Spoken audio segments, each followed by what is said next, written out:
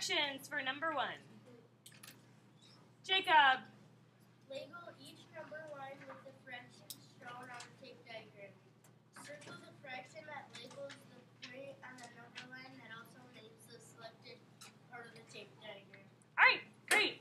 So let's look at A here. What is this? What is the fraction that we have here? Do we have fifths? Do we have sixths? Do we have eighths? What do we have? Tanner? Fourths. How did you get that? There's 4 parts, right? Yeah, and this shows 1 whole. So what would this part be right here? 0 fourths. Because that is right where we start. Uh-oh, but there's no little dash right here. Can we make one? Yes. Yeah, we can make one. What would that be? 1/4. And then in the middle? 2 fourths. And then what do I need to do? Make a dash, and that is 3 fourths. And at the very end here? Alright, are we done? No. What is the directions that we need to do next? Label. Someone please raise their hand for me. Devin G? Circle the fraction that labels the point on the number line. Yeah, what are we looking at? The tape diagram. We're looking at the shaded piece, right? What does this shaded piece represent? Which one of these fractions does the shaded piece represent? Zachary? 1/4. You got it, 1/4.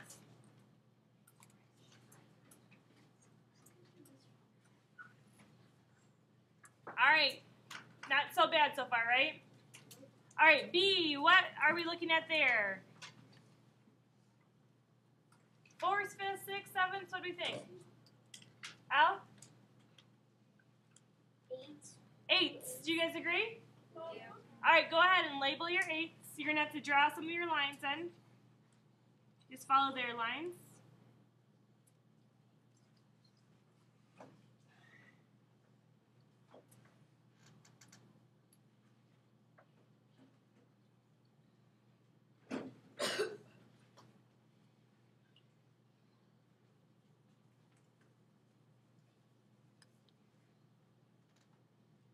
Alright, are we done?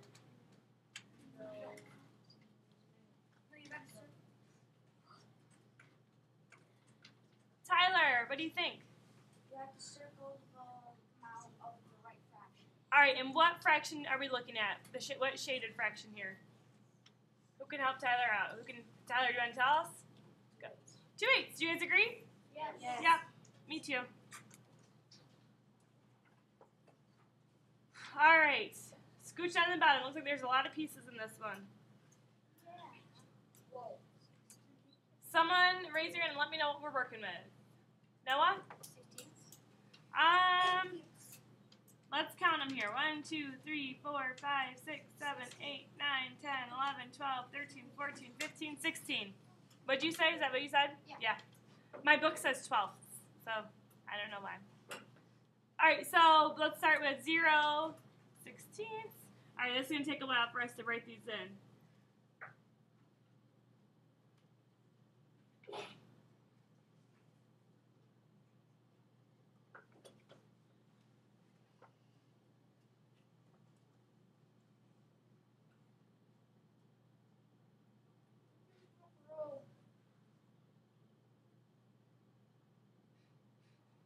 Oh, I skipped a number. Yeah, it's hard, isn't it?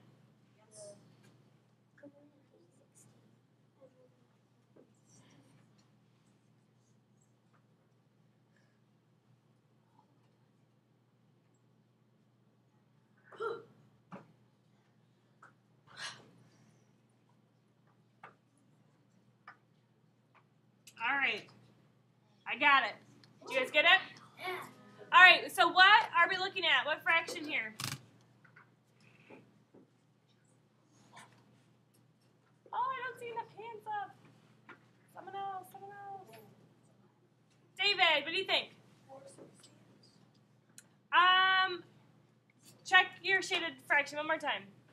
Oh, 3/16. 3/16. Yep, 3 of the 16 are shaded in. You got it. 2. Write number sentences using multiplication to show A. The fraction represented in 1a is equivalent to the fraction represented in 1b. Oh, do you guys see what we have to do there? So how is 1a equivalent to 1b? We have to use multiplication. Show it. Abby, what do you think?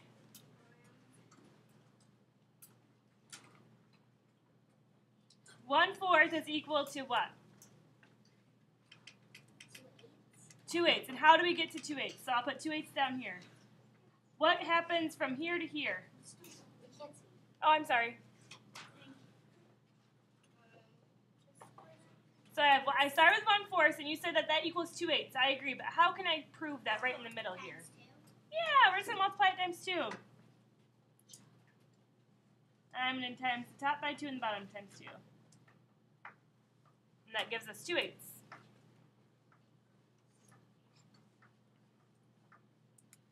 And this is where it gets tricky because you'll see here in a second. I'm not going to tell you. B, the fraction represented in 1a is equivalent to the fraction represented in 1c. Devin? Multiply it by 4. All right, so 1/4 equals 1/4 times 4 and times 4, and that should give us what, 3/16? Yeah. But what does it really give us? 4/16. 4/16. So is A and C, are they equivalent to each other? No. They aren't. In my book they are. In my book they made these into 12ths, and they said 3/12 and 1/4 are equivalent. Let's check that. 1/4 to, what did they say, 3/12? Yeah. Can we prove that those are equivalent? Yeah. What would we multiply by? So 1/4 times 3 would give us 3/12. So my book had it the right way, but yours didn't. So we did it both ways. All right, go ahead and flip it over.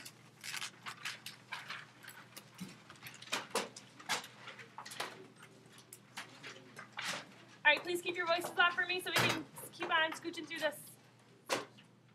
Use each shaded tape diagram below as a ruler to draw a number line. Mark each number line with the unit fractions shown on the tape diagram.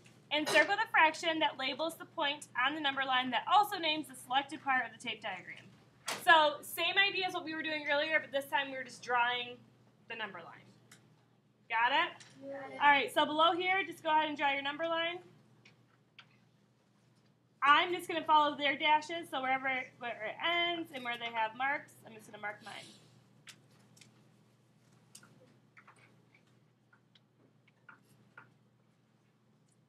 Got it? All right, so what do we have here? Do we have halves? Do we have thirds? Do we have fourths? What do we got? Josiah? 2/3. Yep, we have 2/3 altogether, so each section is a third. So we start with 0, 1, 2, 3. All right, and Josiah says that we have 2/3. Do you guys agree? Yeah. So I should, what do I have to do to show that? Yeah, just circle it. All right, go ahead and do B and C on your own. I will be doing it up here if you get stuck.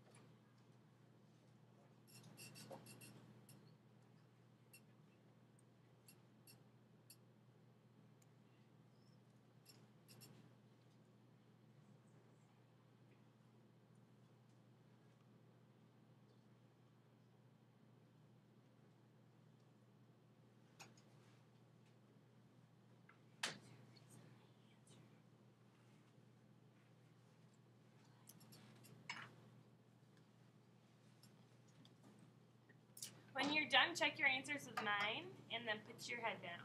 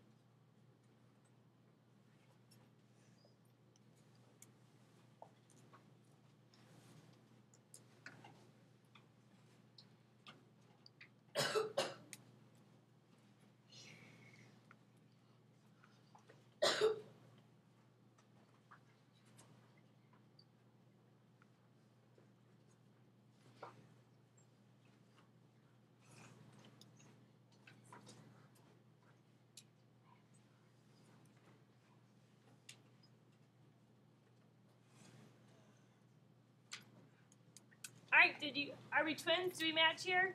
Yeah. Awesome. All right. 4, write number sentence using division to show. So what are we doing? Multiplication or division? Division. I'm going to underline that so I remember. The fraction represented in 3a is equivalent to the fraction represented in 3b. So which one should I start with for this? 3a or 3b? 3b. 3b. Because our numbers are bigger in that fraction. So we have 4 6, and we need to prove that it is equal to 2/3. So we need to figure out what happens in the middle to show that these two are equal. And we have to use what? Division. Who knows what I can put in the middle here? Austin? 4 6 divided by 2. You got it. 4 6 divided by 2 on top and 2 on bottom. Which gives us 2/3.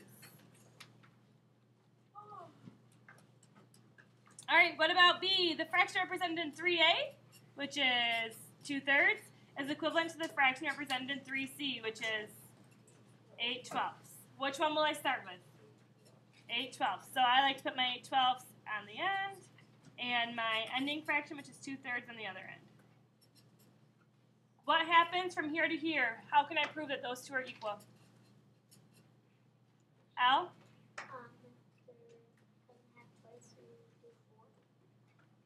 8/12 divided by 4? Yeah? So 8 divided by 4 is 2, 12 divided by 4 is 3. Does that prove it? It sure does.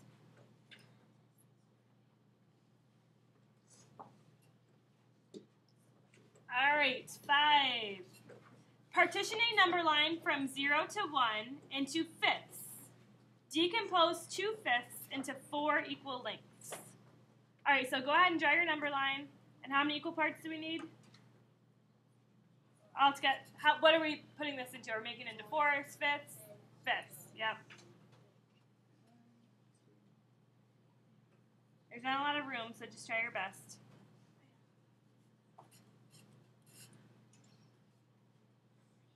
All right, and then what are we supposed to do with the 2/5? I'm going to draw my 2/5 on there if I can.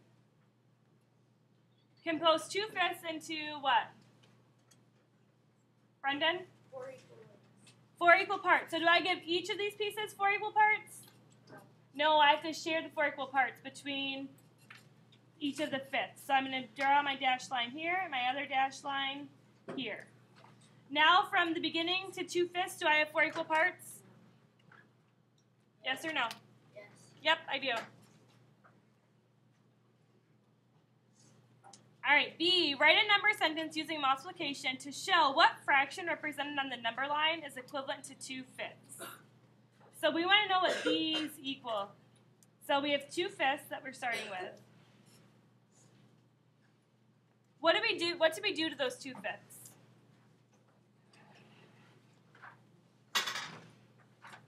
Let's use multiplication. Brendan? Multiplied it by 2, because we broke each section off into 2 parts. So that would give us 4/10. Are there 4 pieces right here? Yes. Yeah. So So if we were to break all the rest of them up, we would have 4/10. All right, C, write a number sentence using division to show what fraction represented on the number line is equivalent to 2/5. So we're kind of doing this one backwards. We want to show how 4/10 is equal to 2/5 using division. So how would I start that one off? Tyler?